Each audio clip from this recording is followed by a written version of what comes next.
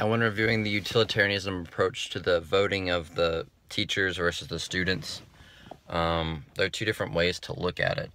If you didn't have the teacher's approval, and that just went through the president, whether he should do that or not based on the overall happiness, that didn't affect the teachers, the general consensus would be no, that utilitarianism would say no guns, because less guns means less violence, according to a Harvard study that I read by the Harvard Injury Research Center. And it said more guns equal more deaths by guns, which makes sense.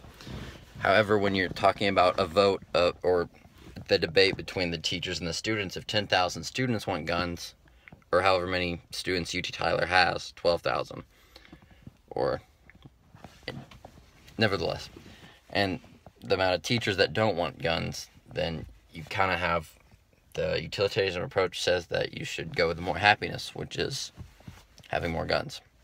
Thank you.